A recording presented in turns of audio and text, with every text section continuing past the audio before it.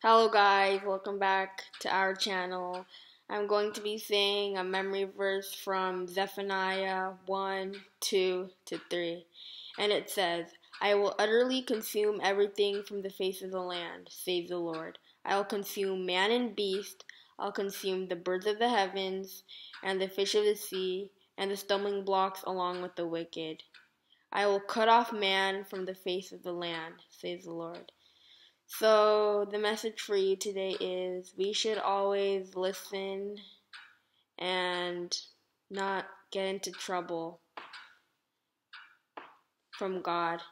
Thank you for listening. Subscribe right here and watch more of our videos right here.